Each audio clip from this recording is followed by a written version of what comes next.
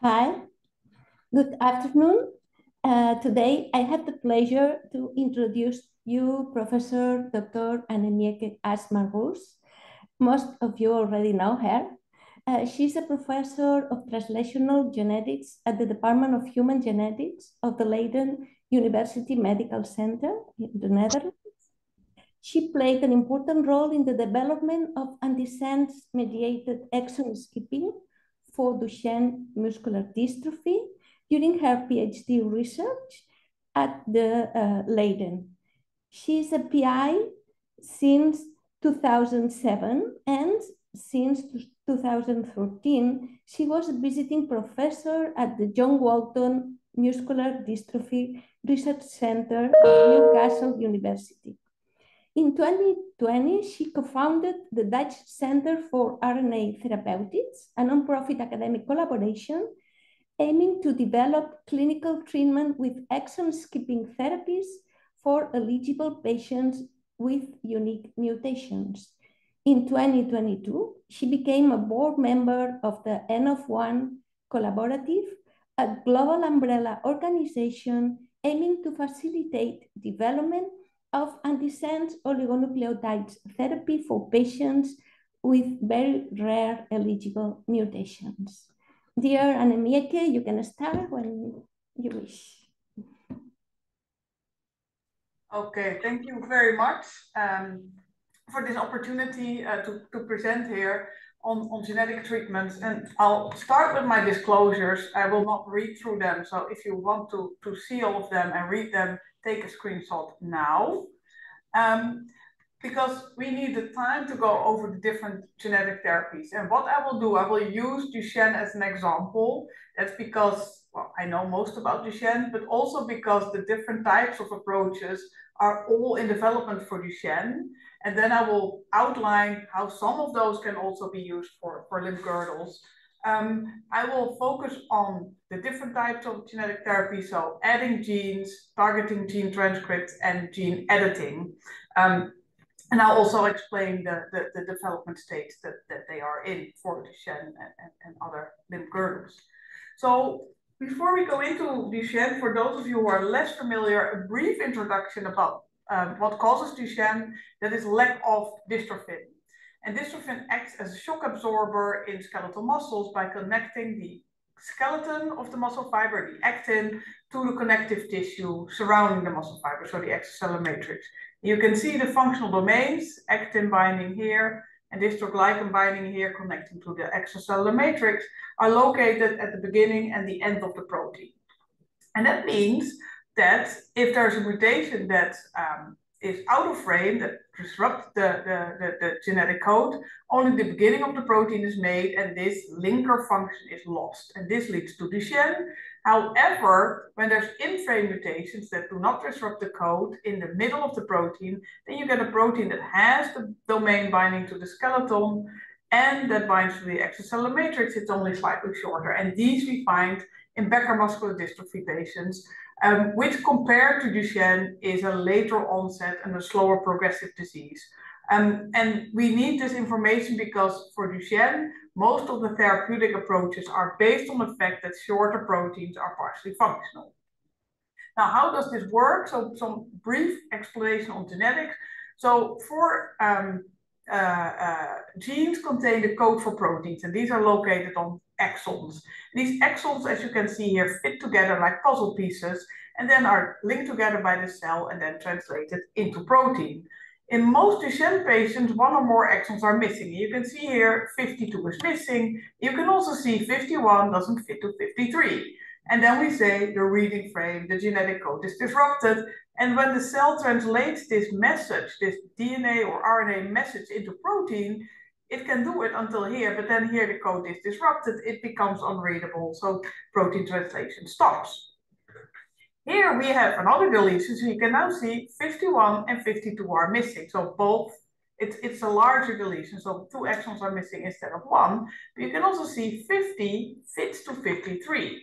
So here the reading frame is not disrupted and protein translation can continue from start to end. And this means that the dystrophin is partially functional. As I explained, this is what we find in Becker patients.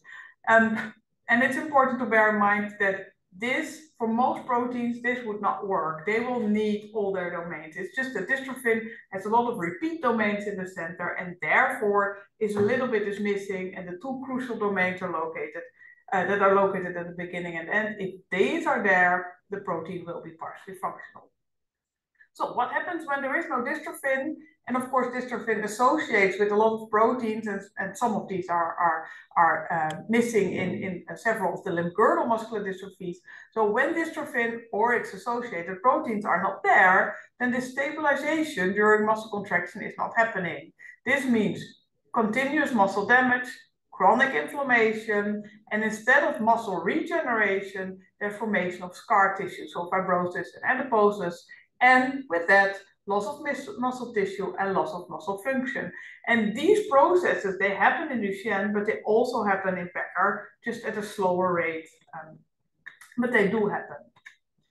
So when we try to develop therapies that want to restore the missing proteins in these diseases, there are some challenges. And again, this is not just for Duchenne, this is for all muscular dystrophies. Muscle tissue is very abundant, so 30 to 40% of our body weight is skeletal muscle. And that means that you always will need a lot of therapy. Muscle is not a single organ. We have over 700 different muscles, and almost all are affected in Duchenne and also in the girdle. And this also means that if you do a gene therapy, it's not enough to treat one muscle fiber in one skeletal muscle. That's not going to be therapeutic. You really need to reach a significant number of muscle fibers in all the different skeletal muscles in order to have a therapeutic effect. And then once muscle is lost, once it's replaced by fat and adipose tissue, this is often irreversible. So when a function is lost, this will not come back. So if your complete muscle has been replaced by fat and adipose tissue, you can bring back the gene that's missing, like the dystrophin gene for Duchenne, but then the ability of that fibrotic tissue to make dystrophin is not going to return it back into muscle. It will just stay fibrotic, and then that gene is not going to do anything. For motor neurons, things are easier. So for spinal muscular atrophy, you may be aware there is gene therapy, there's oligonucleotide therapies. They're all quite effective, but that is because it's just easier to treat the motor neurons because there's much less of them, and local treatment is also possible for oligonucleotides. Today, the focus will be on skeletal muscles. So what can we do? How can we restore the missing protein? We can add genes, and this we can do by cell therapy, gene addition therapy, targeting the transcript, so antisense oligonucleotides or ASOs, stop codon read-through, or targeting the DNA, and that's the gene editing. And I'll go over these one by one, so that, well, if at some point you lose your attention, when we go to the next one, you can start listening again. So we start with cell therapy. And cell therapy, people were thinking about cell therapy before we even knew which was the cause of Duchenne or limb girdles. We just saw that people had muscle pathology. And the idea of cell therapy makes a lot of sense. You isolate muscle stem cells from a healthy individual, you expand them in the lab, and then you transplant them in the patients. What they will do, they will repair the muscle damage, but because they're from a healthy individual, they can produce dystrophin or sarcoglycan or whatever protein is missing in a limb girdle patient. And so they should have a double therapeutic effect, in theory. The reality, sadly, is that if you isolate muscle stem cells or stem cells from other parts of the body and you inject them into the bloodstream, they will not go to muscle. If you inject them into muscle, they will stay where they are. They will not migrate. So the efficiency is extremely low. And then the abundance of muscle is a problem, because if you have one stem cell in a pathological muscle, that one stem cell is not going to counteract the pathology. That one stem cell is going to get the information from the pathological cells and will instead also become a fibrotic cell. So there's no evidence that stem cell treatment is effective or safe. And I think this is good because if you want stem cell treatment, you can get it somewhere, you can pay for it and travel to South America or to East Europe or to Asia, you can get stem cell treatment, but just bear in mind, there is no evidence that it works. And even though it sounds like it should work, there's challenges, and that is that we have a lot of muscle and these stem cells don't go to muscle very well. And there are also people that use stem cells to produce growth factors. And these growth factors are then beneficial to muscles. But that approach may work. It's also tested in clinical trials, but then you need to repeat the treatment every few months. So again, highlighting why these stem cells are so inefficient. So if you get your stem cells from the blood vessel walls, the bone marrow, fat, we know that these can go from the bloodstream into the muscle, but they do it very inefficiently. So say about 1 in 10,000 cells. So that means, again, with the volume of the muscle, there will be a lot of pathological muscle and only very few of these stem cells that just are not enough to repair all the damage. So instead, they also become fibrosis. So I'll leave it there. I think you are aware that currently stem cell treatment is not something that is close to clinical application in muscular dystrophies. So moving on to gene therapy or the gene addition therapy. So here the idea is patients cannot make a certain protein because they have a mutated gene. What if we give a functional copy of that gene? Then with that, patients can make the protein. And then, well, say problem should be solved. So how do we deliver these genes? Well, we can use viral vectors. Viruses can deliver genetic information to tissues. Muscle is a difficult tissue to reach, but there is one virus that can do this, and it's called AAV, adeno-associated virus. And this means that you can only use it in people who have not seen AAV in the past. Normally, you don't get sick from AAV. So about 50% of adults have seen AAV at some point without getting sick. However, with gene therapy, you really need a lot of the viruses. So that means if you've seen it in the past and you have already an immune response, giving the huge amount of viruses that you need for gene therapy is not safe once you have already pre-existing immunity. Another challenge for Duchenne specifically is that AAV is small.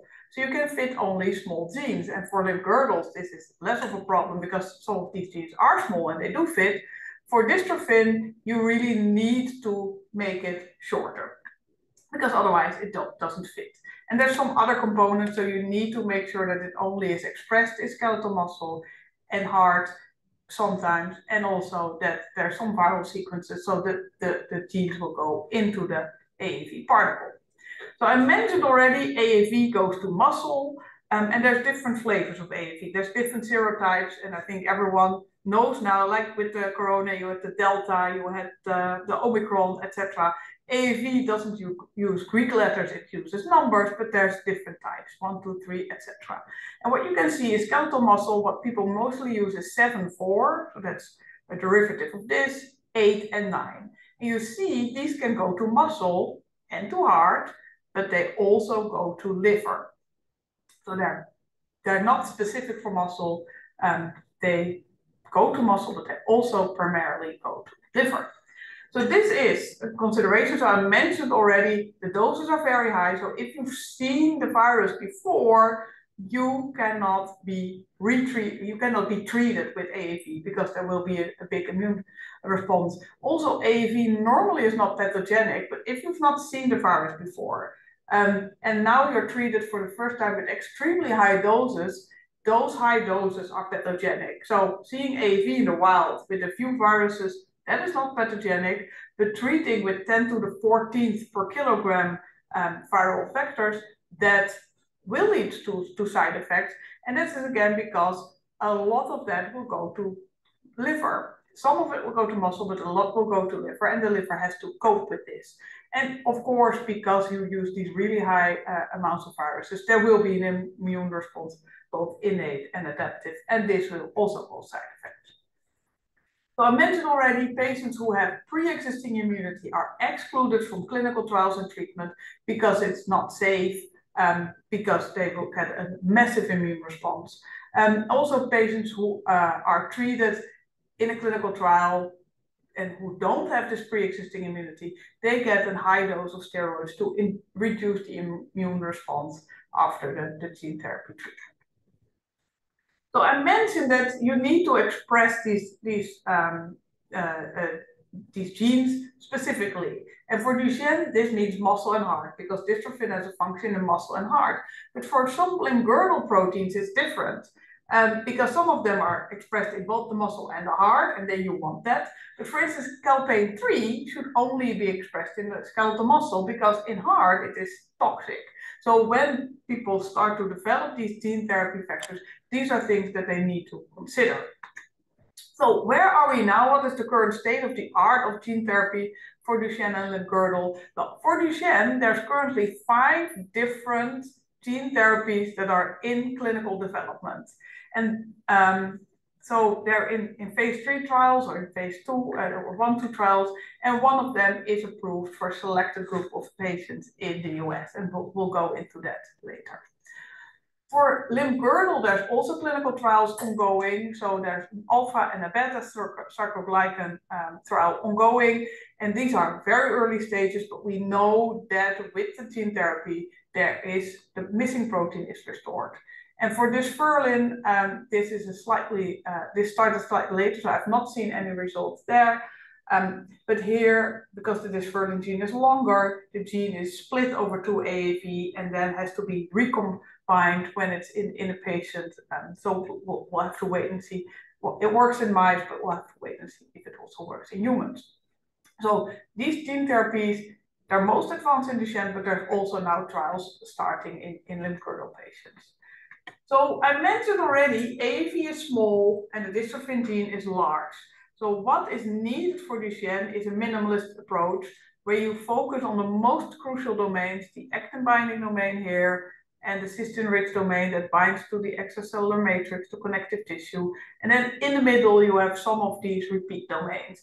What you can see, there's 4 different types combined with different AAV numbers. Developed by the different companies, and you see they differ, but they are more similar than that they differ. Obviously, if you ask Solid which one is best, they will say this one is best. If you ask the Sarepta-Roche people, they will claim this one is best.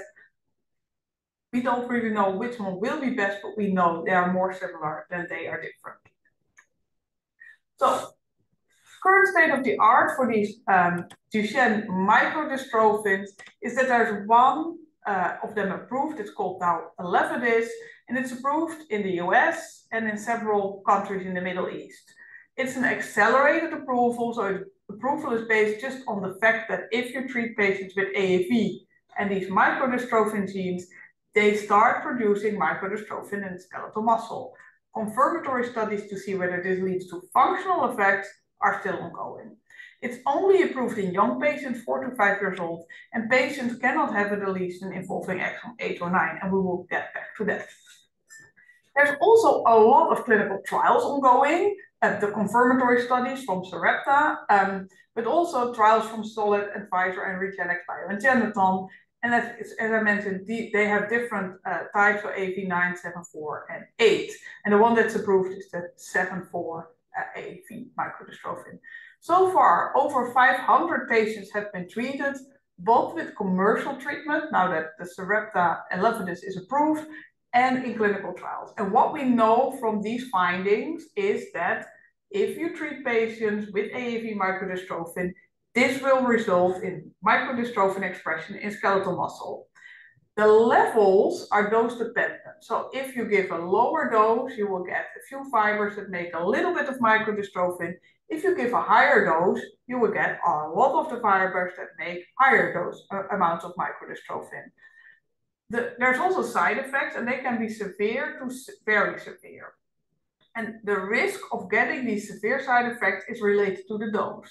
However, you need you need a specific amount. Ideally, you want the microdystrophin to be expressed in the majority of fibers at high levels. And so you need the high dose. You cannot really go lower, but these high dose have risks of severe side effects. There's 3 patients, sadly, who have passed away so far. They all were treated with AAV9 microdystrophin. So 2 of them were older patients, so 16 and 27-year-olds. So we thought it was age-related, but sadly, 2 weeks ago, a patient died who was only 3 years old. So it's age-related, but there's also a risk for younger patients to have these very severe side effects. So what do we know functionally? We know that there's microdystrophin produced, as I mentioned, and from comparing Elevidys and Pfizer microdystrophin compounds to natural history, the function of these patients seemed to be better. However, part of the treatment with the gene therapy is very high dose corticosteroids, which we know also will slow down progression. So we really need the placebo-controlled trials to see whether there is any functional effect, whether there's a slower disease progression if you give these microdystrophin gene therapies. So far, there is placebo-controlled data from 2 studies with Elevidys. The first study didn't show a difference between treated and placebo. However, the treated patient had a suboptimal dose. So maybe I mentioned already, if you don't dose enough, there will be a lot less microdystrophin, and then we don't expect functional effects. So we can't really conclude from this that it doesn't work. Then there was a second study where the primary endpoint was not met. So again, the treated patient compared to placebo, the treated patient did slightly better, but it was not significantly better. And this was after 48 weeks of treatment. And the question is whether that is long enough. I think we see more and more that you need long trials to show functional effects in Duchenne. There's additional phase 3 trials ongoing from Pfizer and Sarepta-Roche. So we are waiting for these results to come in. So I mentioned the side effects already, and I don't want to trivialize this because there's severe nausea, there's liver damage, this can lead to hospitalization, and with AAV9, there's also kidney failure, sepsis in some patients, and even death, sadly, in 3 patients. So these are acute. So if they don't happen within a few weeks after the treatment, then they don't start happening later. This is really acute due to the body responding to the AAV viruses at a high dose.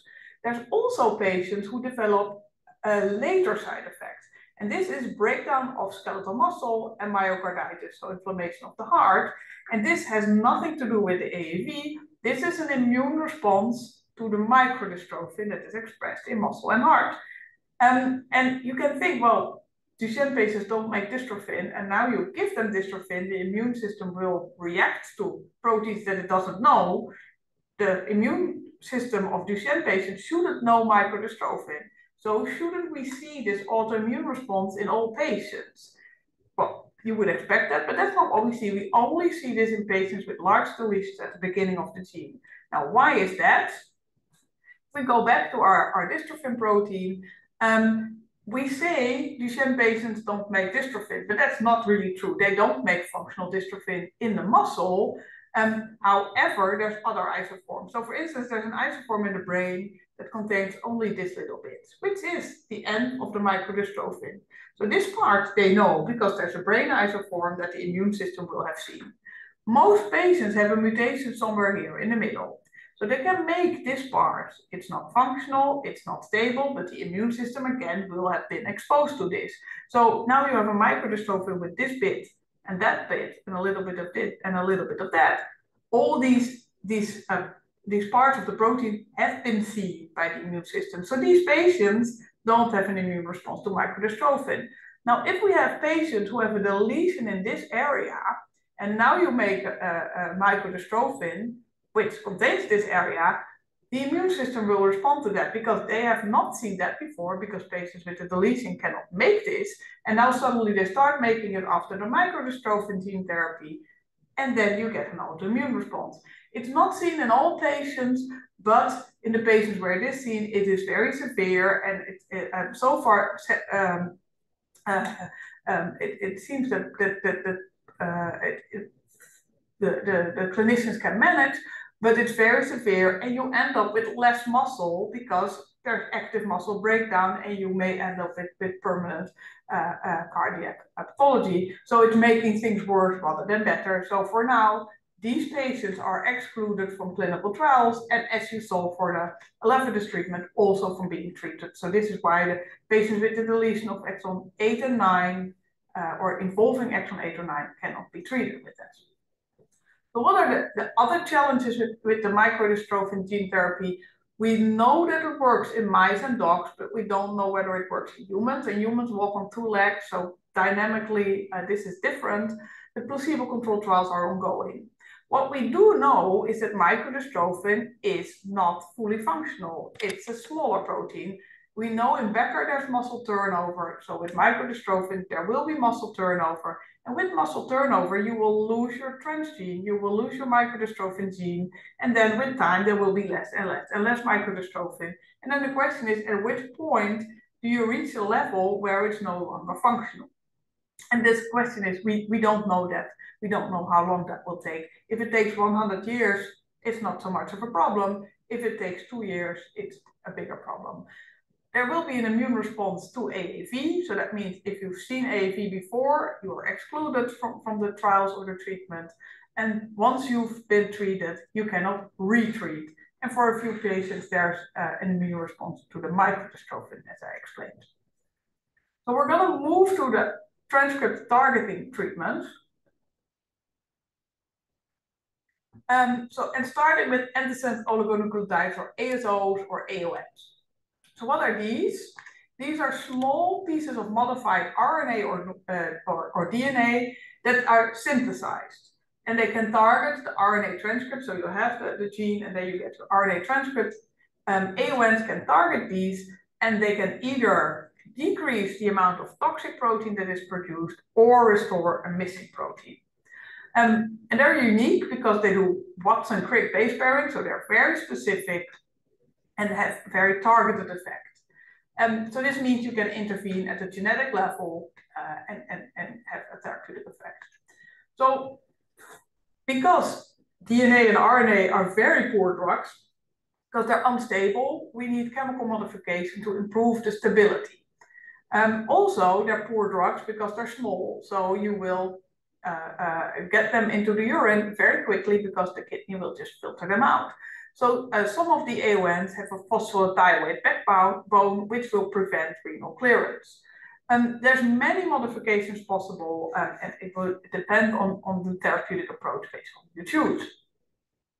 So I mentioned you can use them for knockdown, but for Duchenne, they're mainly used, or they're only used to restore the missing protein by modulating the splicing. Well, how does that work? We're here back with our example of a Duchenne mutation. So we have a deletion of exon 48 to 50 here, and we have the gene, and then there's a transcript, the RNA transcript that contains the exons, but also the bits in between, the introns. And during splicing, the cell will connect all the exons, then you get your messenger RNA, which is translated into protein. What we see, 47 doesn't fit to 51, but 47 would fit to 52.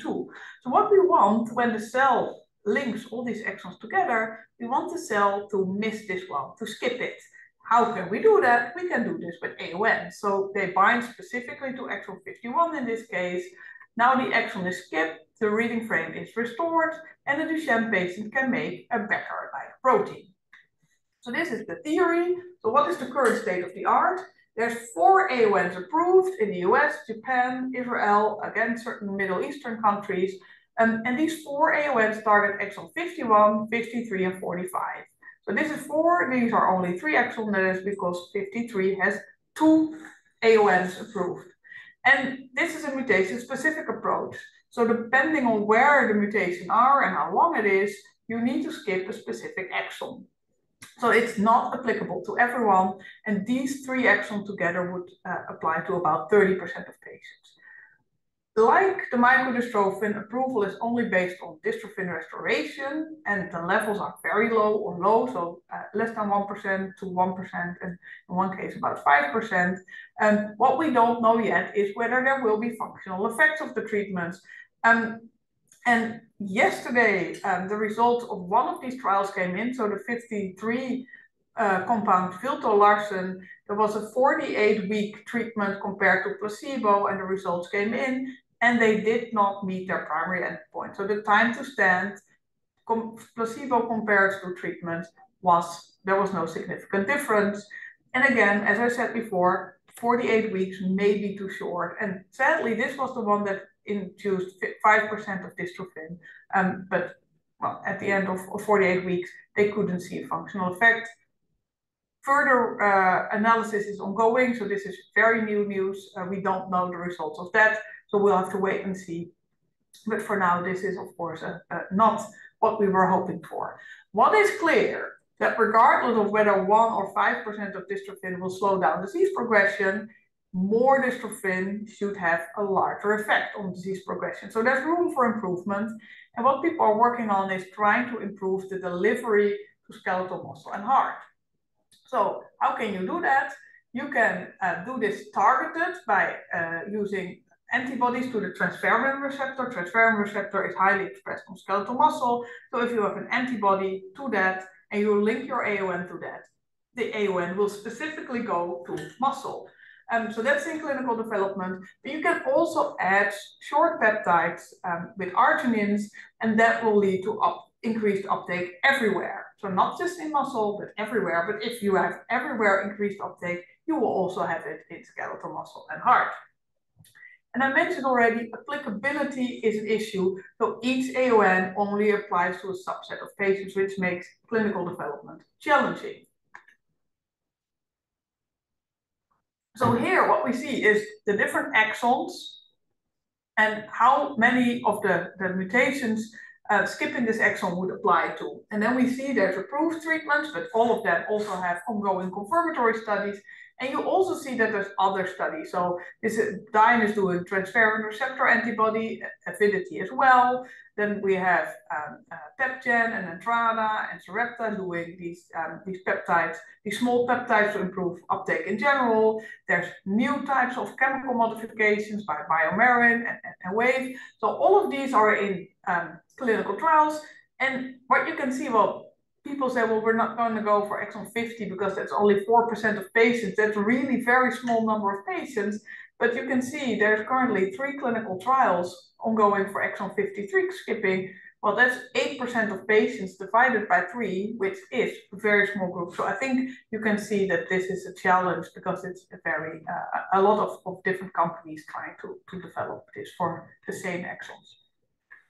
So then we're moving to stop codon read-through. Let me check the time. So stop codon read-through, again, is also a mutation-specific approach that acts at the transcript level. It only works for nonsense mutations. So we have here, again, our favorite transcript, the dystrophin transcript, exon 1 to 79. And for the cell, there is a start signal that tells the translation machinery, this is where you need to start translating. And then at the end, there's a stop. Protein is ready. Now, nonsense mutations are mutations where the code for one amino acid is changed into a code for a stop, as you can see here. So now this one is used and only the beginning of the protein is made, and therefore it's not functional. The rest of the genetic code is intact. If you have a deletion or an insertion or a duplication, then you get a frame shift. And if you get a frame shift, you get the wrong amino acids and also a lot of these stops. Stop codon read-through can suppress these premature stops. So if you use it for this mutation, what you get is from start to end. If you would use it for these mutations, well, maybe you would be able to suppress some of these stops. But the problem is you would still include the wrong amino acid. So this protein is not going to be functional regardless. So this only works for patients with these nonsense mutations, which for Duchenne is about 10%. So what is the current state of the art here? The stop codon read-through compound is called Aartsma-Rus, and this received conditional approval from the EU in ambulant patients currently 2 years and older. So conditional approval means that every year the EMA checks, is it still safe? And is there any data to suggest that it's not working? If there's data that suggests that it works, they will get full approval. But if it's not working, it should be off the market. It's marketed in several European countries, in several Middle Eastern countries, and in several South American countries. And as I said, it's only for nonsense mutations. So because it was conditionally approved, the company PTC had to do confirmatory study. And sadly, the first confirmatory study didn't show that the compound worked. It also didn't show that the compound didn't work. So then EMA said, well, we can't take it off the market with this data, but we're also cannot fully approve it. You will need to do a second confirmatory study. And the results of this are in. So that was a 1.5 year treatment, placebo compared to treatment. And the treated patient walked 14 meters more in 6 minutes. This was a significant difference. However, the question is it clinically relevant? In addition to this confirmatory study, also data was collected in patients who were using the drug commercially because it was approved in 2014. So there's been data accumulating from patients who use this commercially.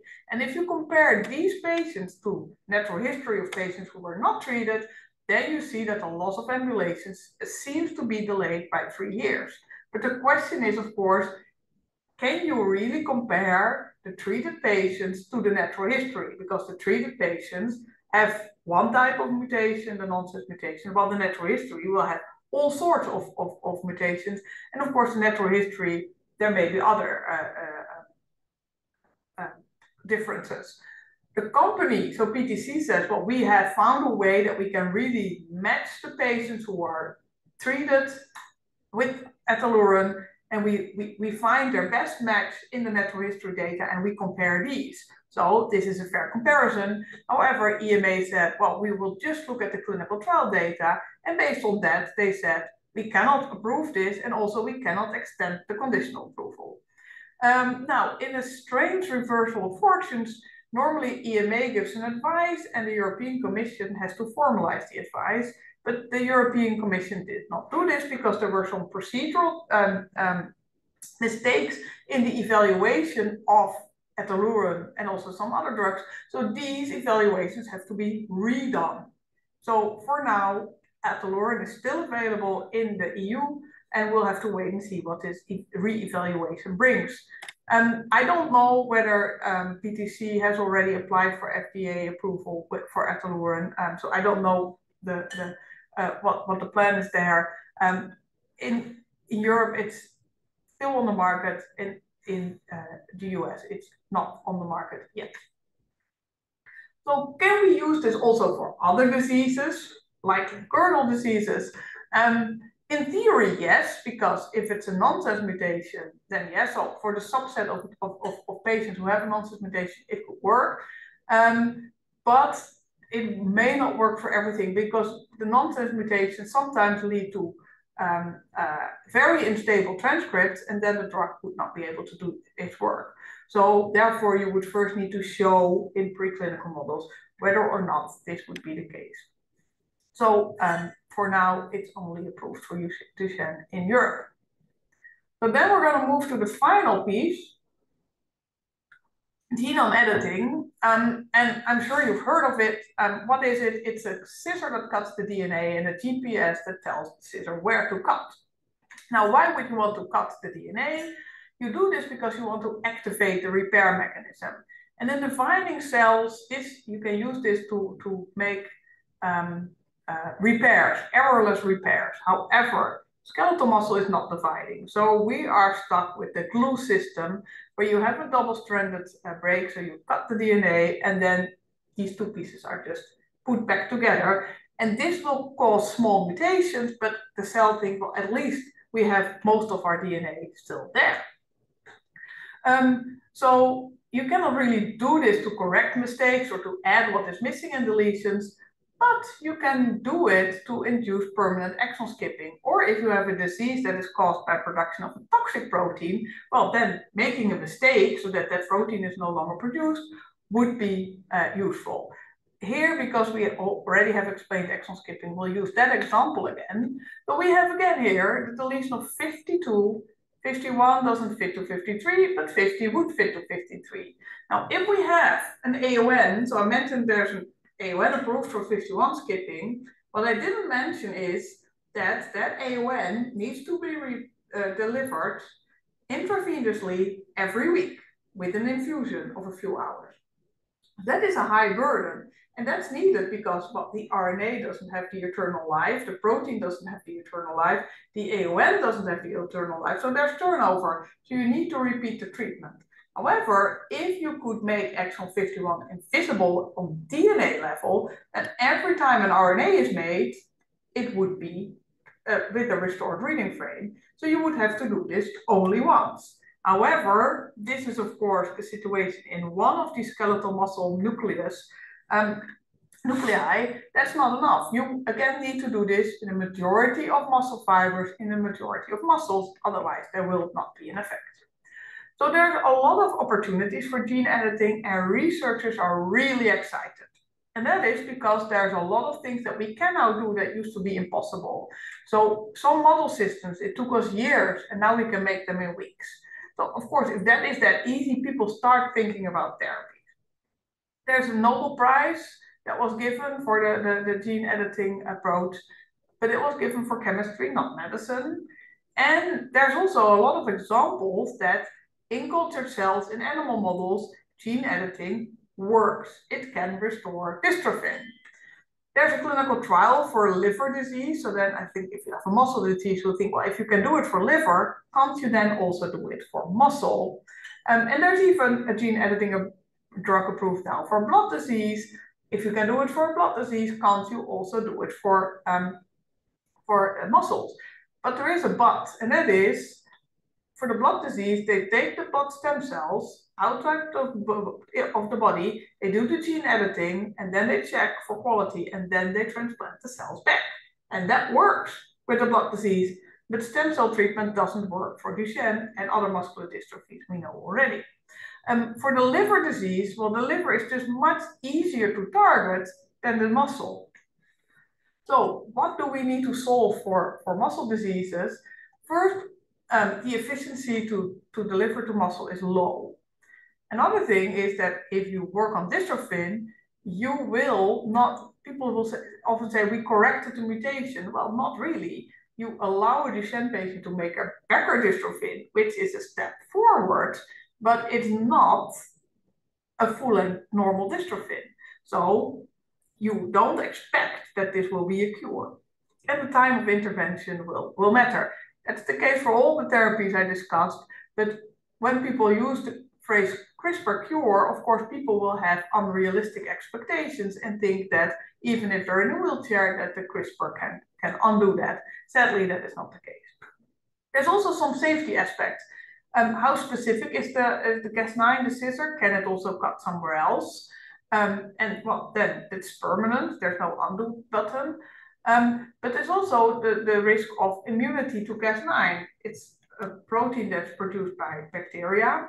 So if you have tissues that start to express this protein continuously, like with the microdystrophin, if the body doesn't, this Cas9 shouldn't be there, the body might start to attack the tissues that produce the Cas9. And then again, you get a worse situation than you started out with. You start to break down your muscle and your heart. So I mentioned this already, the expected treatment depends on the time of intervention, but also the number of muscle and fibers that are successfully edited, and you will not produce normal dystrophin. So what do we need to improve? The delivery. For now, people are using AAV, which works for microdystrophin, but the challenge is, so why are people using this for liver? Because with liver, they can give a lipid nanoparticle with a messenger RNA for Cas9, for the scissor protein.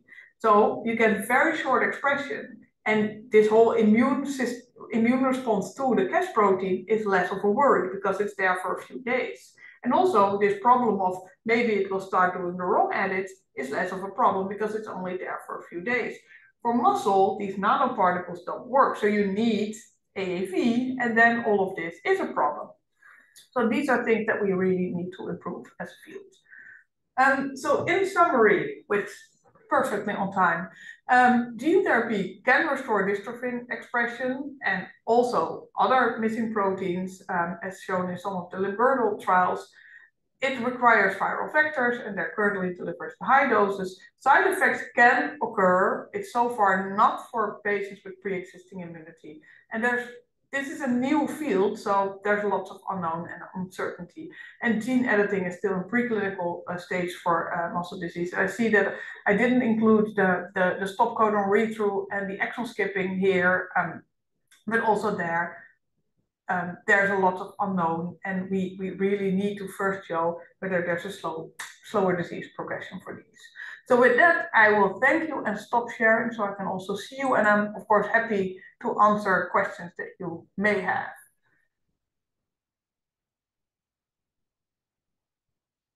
You're on mute. Yeah. Thank you for this clear, complete, and updated webinar on genetic therapies in Duchenne muscular dystrophy.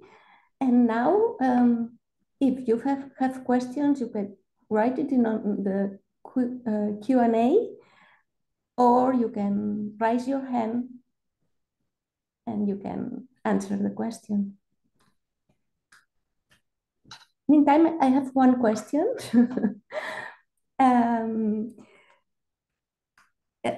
My question is about the multi-exon skipping, because there are patients that would benefit from the skipping of more than one exon.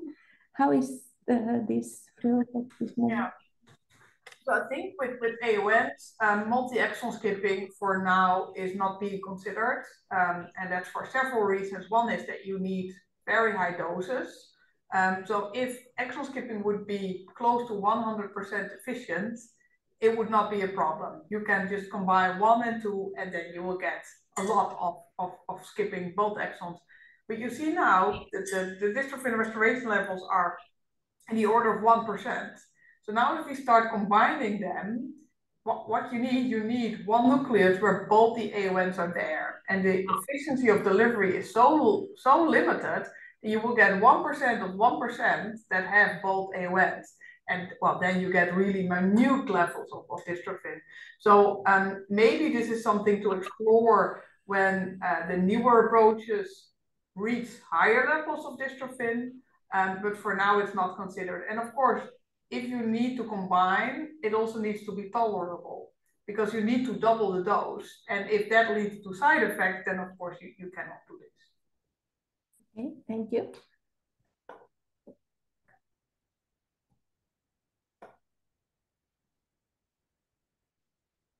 Do you have questions?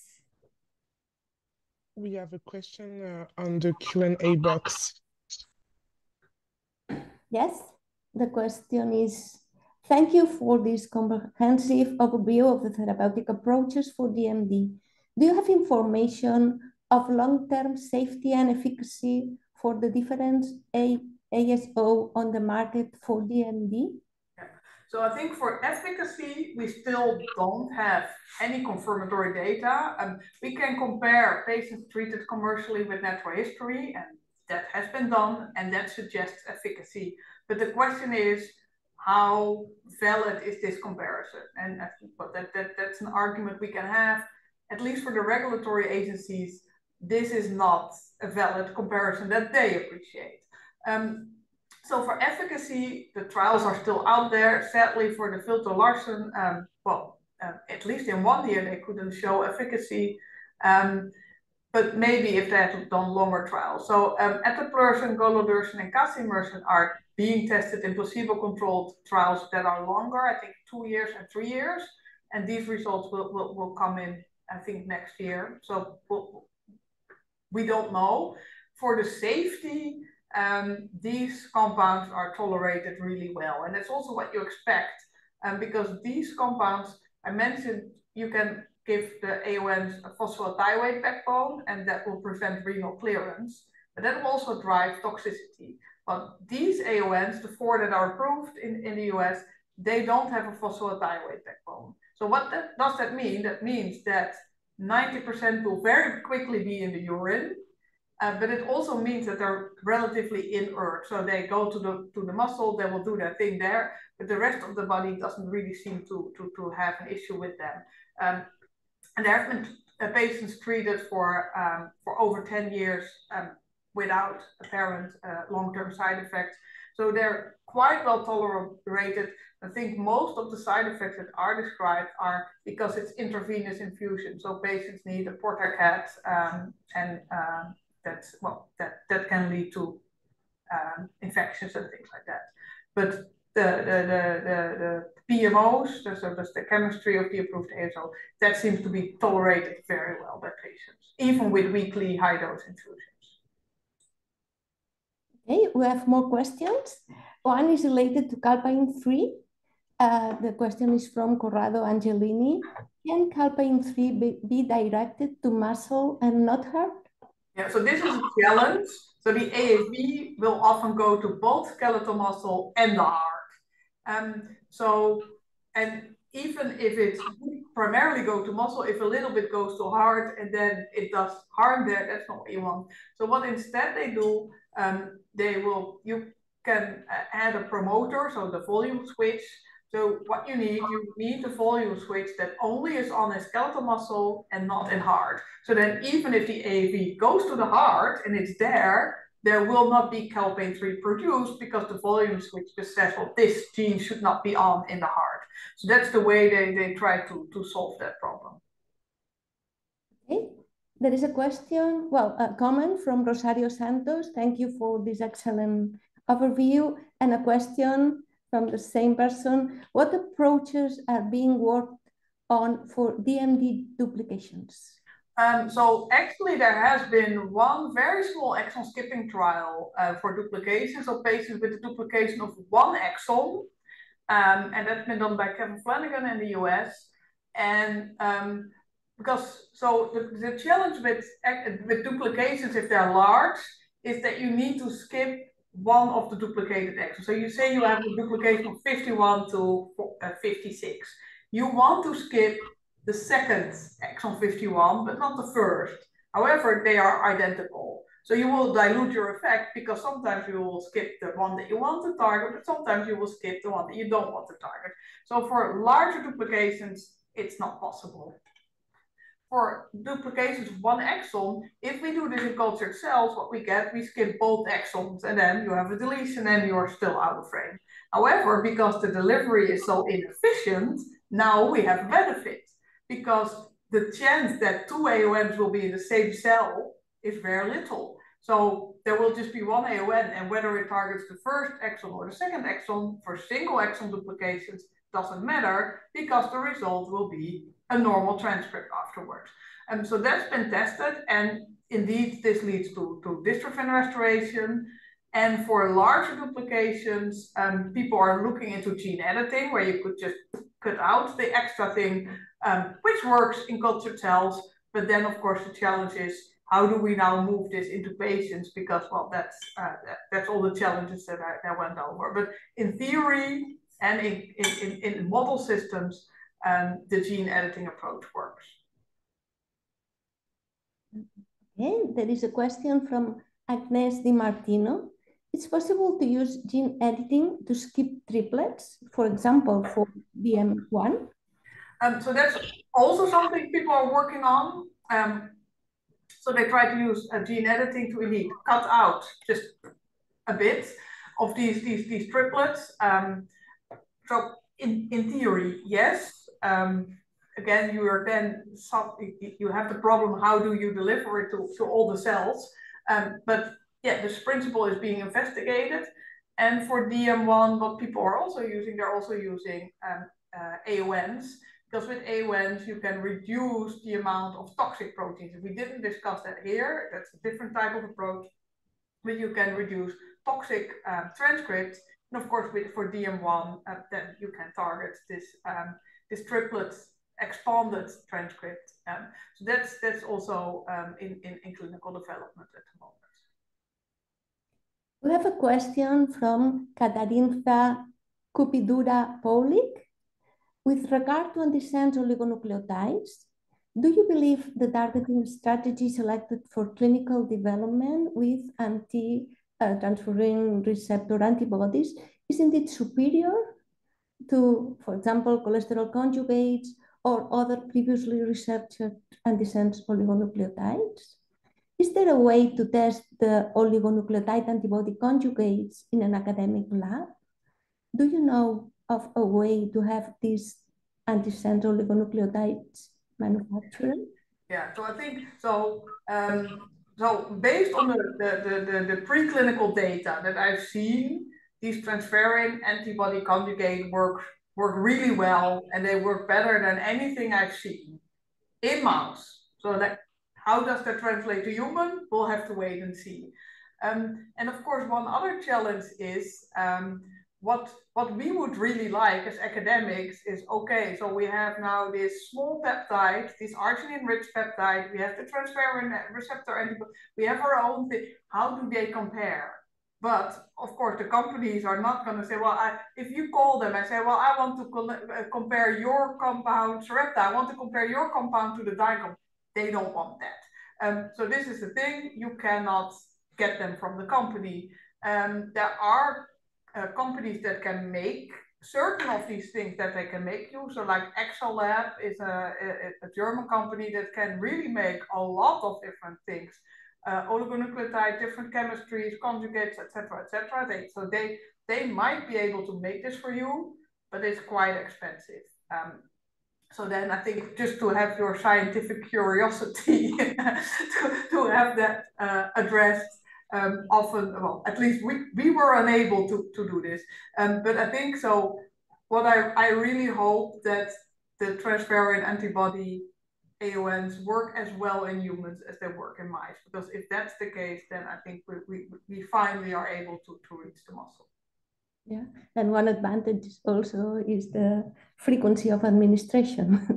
Yeah, definitely. Yeah, so I think that's one thing I didn't put on my slide, but definitely the newer approaches, they treat once every month or even 2 months or 6 weeks, which is much better than every week. Yes. Okay, and there is another question again from Agnes Di Martino.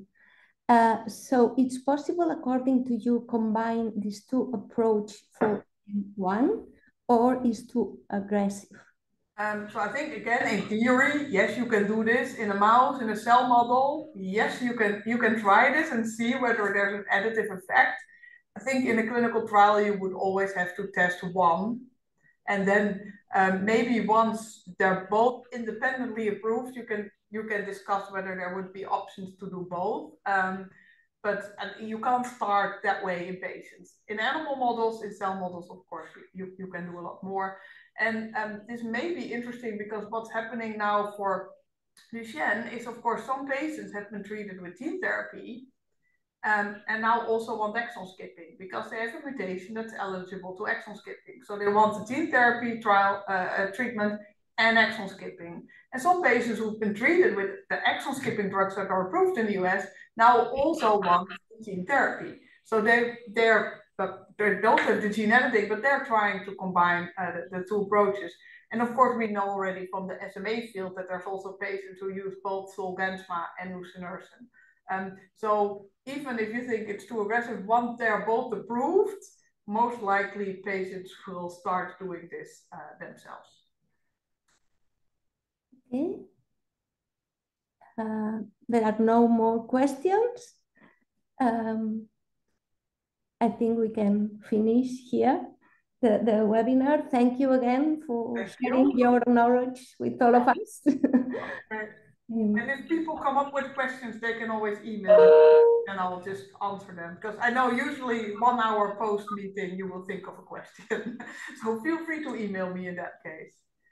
Thank you very much, Annemieke. Thank you, Francina. And see you maybe on another webinar. Perfect. Thank you, everyone. Bye. Bye.